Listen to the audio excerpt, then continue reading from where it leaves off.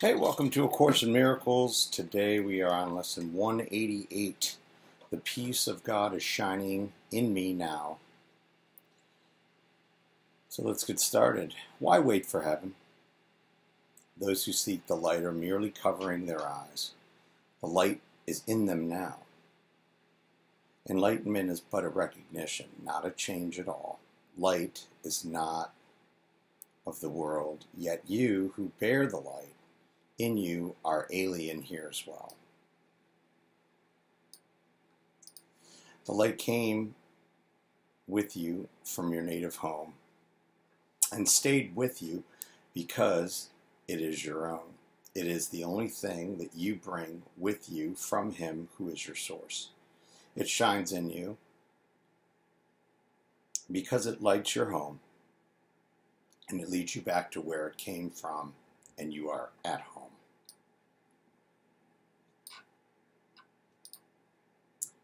This light cannot be lost. Why wait to find it in the future or believe it has been lost already or was never there? It can so easily be looked upon that arguments which prove it is not there become ridiculous. Who can deny the presence of what he beholds in him? It is not difficult to look within, for there all vision starts. There is no sight, be it of dreams or from a truer source, that is not but the shadow of the seen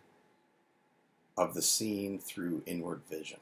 That is not but the shadow of the seen through inward vision.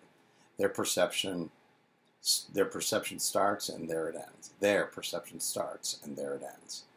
It has no source but this. The peace of God is shining in you now, and from your heart extends around the world. It pauses to caress each living thing and leaves a blessing with it that remains forever and ever. What it gives must be eternal. It removes all thoughts of the ephemeral and the valueless. It brings renewal to all tired hearts and lights all vision as it passes by. All of its gifts are given everyone, and everyone unites in giving thanks to you who give, and you who have received. The shining in your mind reminds the world of what it has forgotten, and the world restores the memory to you as well. From your salvation radiates with the gifts beyond all measure given and returned. To you, the giver of the gift, does God Himself give thanks, and in His blessing does the light in you shine brighter, adding to the gifts you have to offer the world. The peace of God can never be contained. Who recognizes it within himself must give it, and the means for giving it are in his understanding. He forgives because he recognized the truth in him. The peace of God is shining in you now and in all living things. In quietness it is acknowledged universally. For what your inward vision looks upon is your perception of the universe. Sit quietly and close your eyes. The light within you is sufficient. It alone has the power to give the gift of sight to you. Exclude the outer world and let your thoughts fly to the peace within. They know the way, for honest thoughts, untainted by the dream of worldly things outside yourself, become the holy messengers of God Himself. These thoughts you think with Him. They recognize their home, and they point surely to their source, where God the Father and the Son are one. God's peace is shining on them, but they must remain with you as well, for they were born within your mind, and yours was born in God's. They lead you back to peace from where they came, but to remind you how you must return.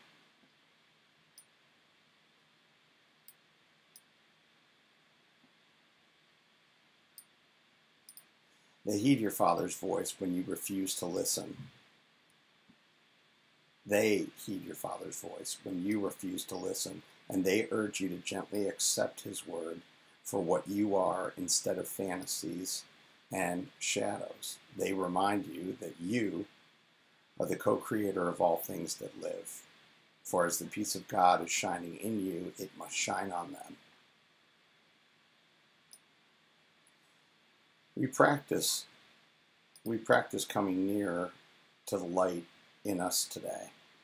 We take our wandering thoughts and gently bring them back to where they fall in line with all the thoughts we share with God. We will not let them stray. We let the light within our minds direct them to come home. We have betrayed them, ordering that they depart from us.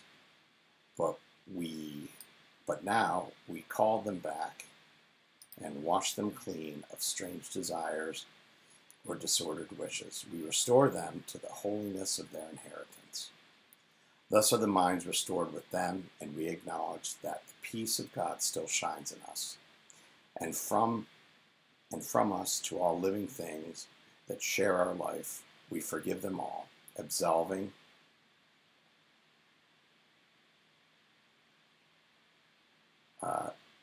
let me go back here. Thus are the minds restored with them, and we acknowledge that the peace of God still shines in us, and from us to all living things that share our life. We will forgive them all, absolving all the world from what we thought it did to us. For it is we who make the world, and For it is we who make the world as we would have it. Now we choose that it be innocent, devoid of sin, and open to salvation. And we lay our saving blessing on it, as we say, the peace of God is shining in me now. Let all things shine upon me in that peace, and let me bless them with the light in me. Amen. And that is Lesson 188, the peace of God is shining in me now. Instructs for this lesson. Enlightenment is but a recognition, not a change at all. Light is not of the world, yet you who bear the light in you are alien here as well.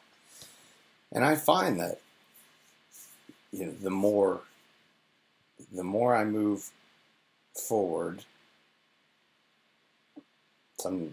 there are those that I recognize that are in this work and that get it, but there's a lot more that don't. And so in some ways I do feel a little bit alien. And it goes on to say, it shines in you because it lights your home and leads you back to where it came from, and you are at home.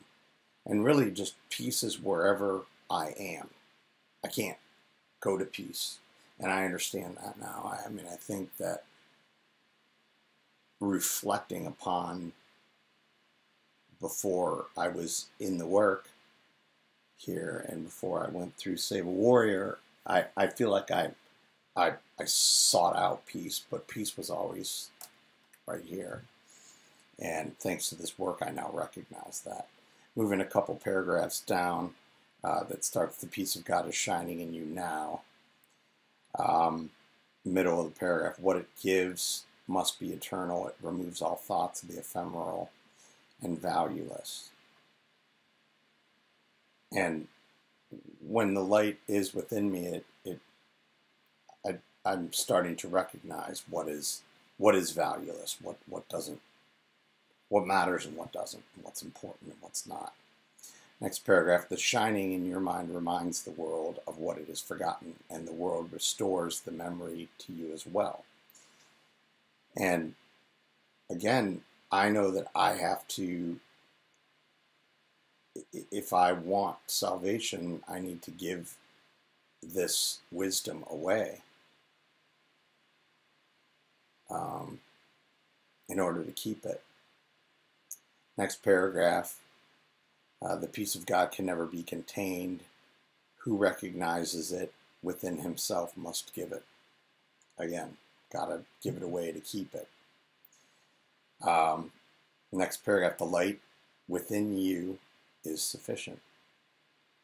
And that's all that I need. And I have to keep reminding myself of that. That's something that I'm going to write down today. The light within me is sufficient. Next paragraph, they lead you back to peace.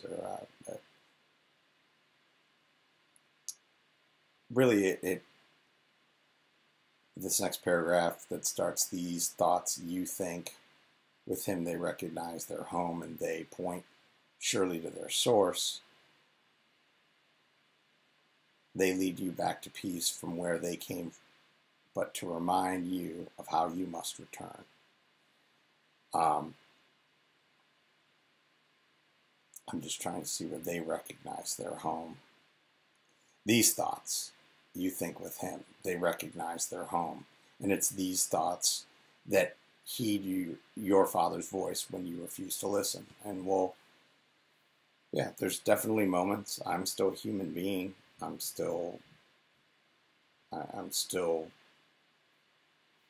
capable of many mistakes, and it's just taking a moment to pause and be open. Because I mean, let's face it, when I'm angry, I'm not open. I'm just angry. And so as long as I can take a pause, or maybe even have someone remind me that I am the light.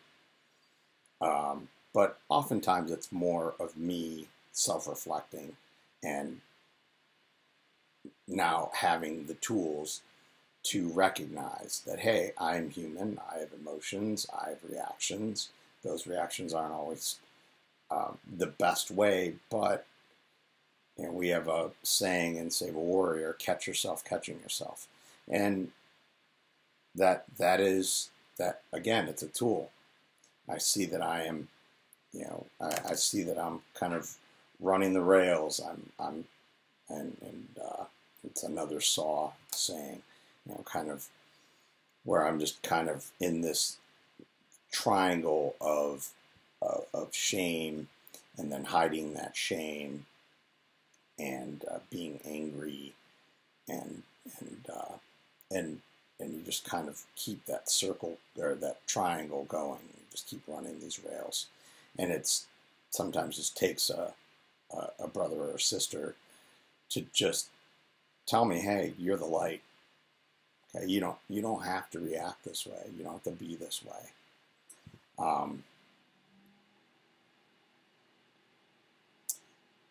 And then moving on to the last paragraph, we will forgive them all, absolving all the world for what we thought it did to us. And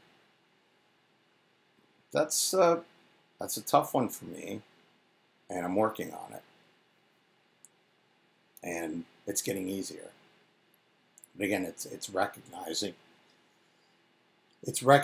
that this world, and actually the next sentence, it says, for it is we who make up the world as we would have it. And I had made up the world one way that did not work for me. Now I'm reframing that world, and it's a much better place. So I'd love to hear your structs, your thoughts on lesson 188. Again, I cannot thank you enough for keeping me accountable to this work. And, I will see you tomorrow.